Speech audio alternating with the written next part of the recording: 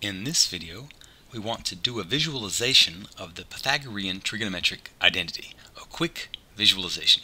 In other words, we want to show the truth in sine of x squared plus cosine of x squared being equal to 1. So let's start by looking at the graph for sine of x and comparing that with the graph for cosine of x. We see that when cosine of x is equal to 1, that sine of x is indeed equal to 0. And 0 squared plus 1 squared would be 1, so that would work. And when sine of x is equal to 1, then cosine of x seems to be equal to 0. So again, 1 squared plus 0 squared would be equal to 1. Now let's look at the point where they cross.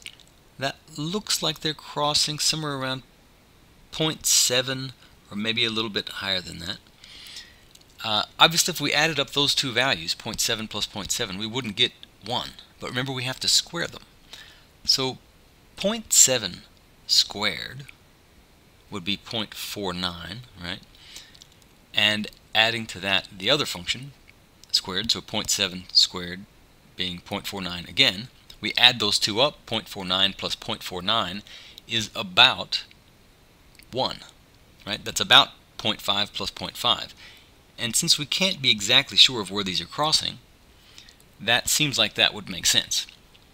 But let's now look at the two functions squared. And the picture becomes much clearer. So again, where cosine is at 1, sine is at 0, and where sine is at 1, cosine is at 0. But where they cross now is very clearly 0.5. And all of these values here are higher than 0.5, and all of these values here are lower than 0.5. So it's conceivable that if we added them up, they would add up to 1. So let's actually graph what that would look like.